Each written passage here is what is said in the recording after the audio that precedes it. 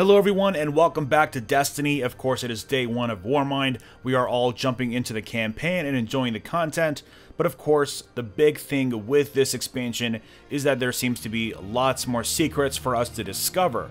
There is of course secrets that will lead us to what we believe is the Sleeper Simulant, but we're also starting to discover another secret weapon that none of us had expected to see inside of Destiny 2, at least not anytime soon.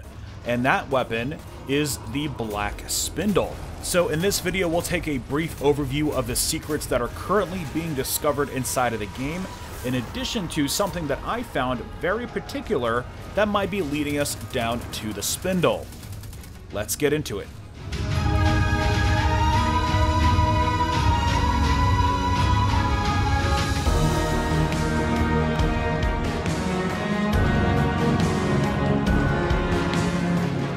So jumping right into it, we have these data caches that are strewn about the whole destination of Mars. There are 45 of them on this map, and essentially to claim them, you have to shoot them with a matching element. So you're going to have ones that are arc, void, and solar, you're going to have ones that are kinetic, and you're also going to have ones that require the Valkyrie, and of course those will be glowing with the little nanites around them, so you'll know how to break those. So essentially, once you get all 45, that is when a lot of people think we're going to be getting our hands on the Sleeper Simulant, or at least the next step in the quest to get the Sleeper Simulant.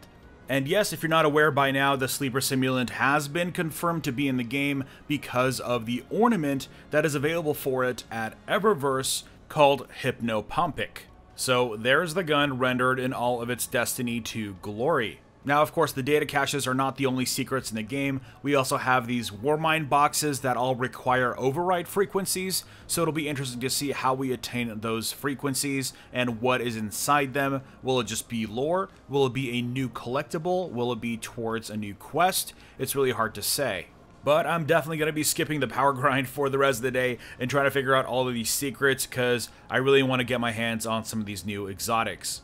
Now, there does seem to be a location on Mars that will receive the data caches as soon as we collect all 45, and it is located right here, very close to where you start the Warmind campaign, and if you just find your way off of the cliff, you'll stumble upon a secret cave. Now, yours is going to have a Vanquisher. I already defeated mine before I got a chance to record it, but essentially, once you get past the Vanquisher yellow bar, you will be greeted by this very interesting case that is against the wall. Getting up close to it says Pavonis 45 cache data required, so there's a very good chance that these 45 caches that are strewn about the destination will be opening this case. What is inside? Well, there's a very good chance it's the Sleeper Simulant, but it could also be something completely different. Just because the Sleeper Simulant is in a game doesn't mean that this is the questline for it, but of course, only time will tell. Now, aside from all the Rasputin-themed secrets, there does seem to be one Hive-themed secret, which is potentially very exciting. In fact, I know it's factually very exciting.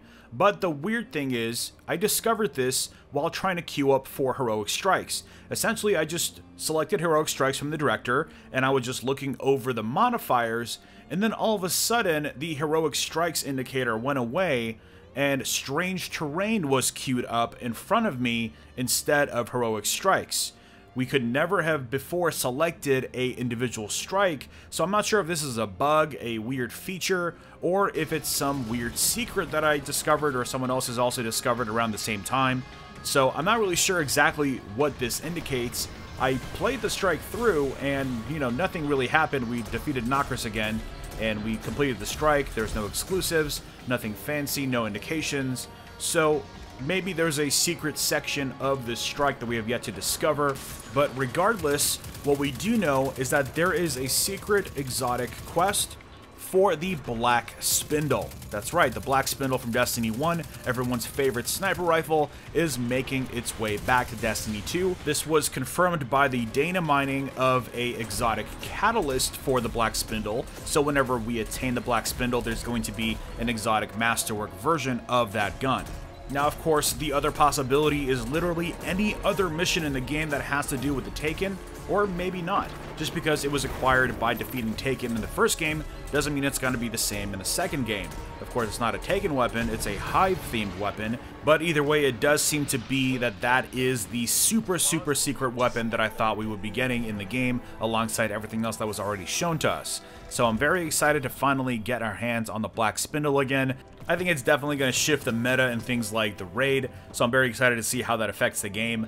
But let me know in the comments below if you found any other secrets, anything else I've missed. Of course, I'll be spending all day looking at this, so definitely hit me up on Twitter @FutureFoe if you find anything interesting, so we can pursue this and find all of these juicy little secrets.